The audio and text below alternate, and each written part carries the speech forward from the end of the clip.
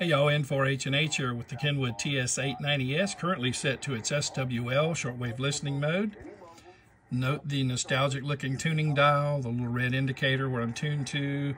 It says megacycles instead of megahertz, and it has a vintage looking S meter. Kenwood has done that throughout this rig, various S meters, that with kind of a nod back to nostalgia, but they do have a digital bar graph dial as well. What I want to show you in this video has to do with down conversion. I have a separate video coming soon for the members of my Patreon team who are S9 VIP level about this shortwave listening mode in detail.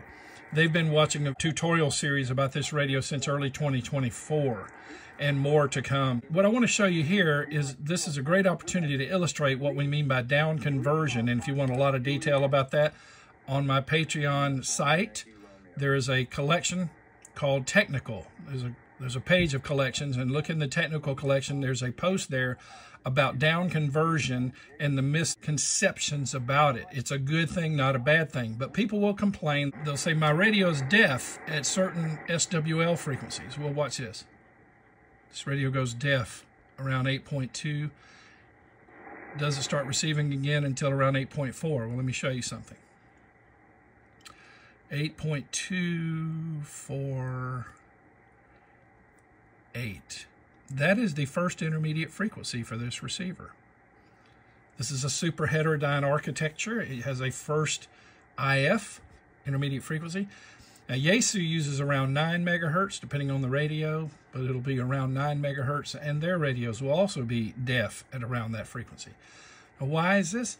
Because the first IF is down in the HF portion of the radio spectrum. That's 1.8 to 29.7 megahertz.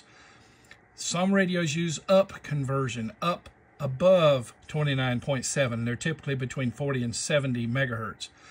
So you think, well, this is bad. I can't receive all of the SWL frequencies I want to receive. That's true. If you want to do SWL listening, get an SWL radio, because you don't want to force your ham radio to have to do that. Why? Because filters for the first IF are better when you use a down conversion architecture. The frequency 8.248, 9 megahertz, there are better quality roofing filters available for those frequencies than there are for 40 to 70 megahertz. So you want your ham radio to be able to be a good ham radio, a very good receiver. Don't compromise on that. Again, more detail over at patreon.com/N4H&H. 73.